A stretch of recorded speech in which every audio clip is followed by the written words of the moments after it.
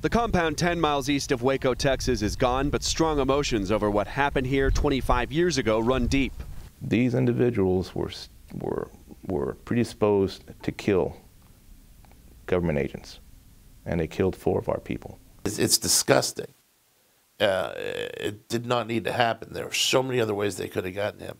This whole thing could have been avoided and should have been avoided. On February 28, 1993, agents with the U.S. Bureau of Alcohol, Tobacco, Firearms, and Explosives tried to arrest David Koresh, the leader of the Branch Davidians, on weapons charges. Ex-members of the religious sect also alleged that Koresh fathered children with teenage girls. The objective was basically to approach the front door, clear the front door as part of a team to arrest and serve a search warrant on the Branch Davidian compound. Roland Ballesteros came face-to-face with Koresh that day. He looks back at me and he smiled at me, which I thought was pretty odd.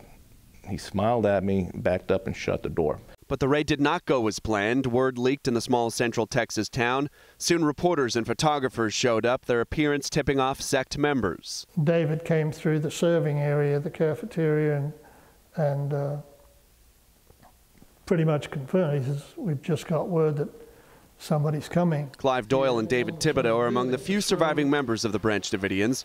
To this day, the survivors and ATF agents disagree on who fired the first shots. All hell broke loose, sort of thing. There's just a huge barrage of firing. We didn't have 50 calibers. We didn't have grenades. We didn't have, machine guns.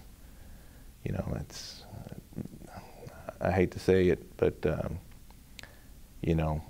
they were prepared for us. 4 ATF agents were shot and killed during the raid, along with 6 Branch Davidians. It led to a 51-day standoff that ended in an inferno after the FBI fired tear gas rounds into the buildings.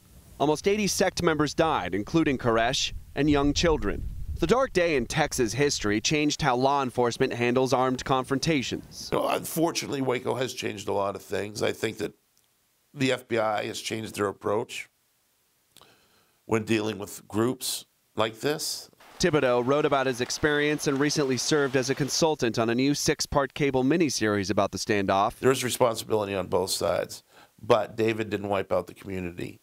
Ballesteros carries his own reminders. I noticed holes emanating from inside the wall, inside the door on the right side, and then my hand was kicked back. He suffered a gunshot wound to the hand. He still has some of his equipment from 1993, including the gloves he wore. Both speaking out to tell their side of the story. If they agree on anything, it's that they wish that day never happened. John Moan, Associated Press, Waco, Texas.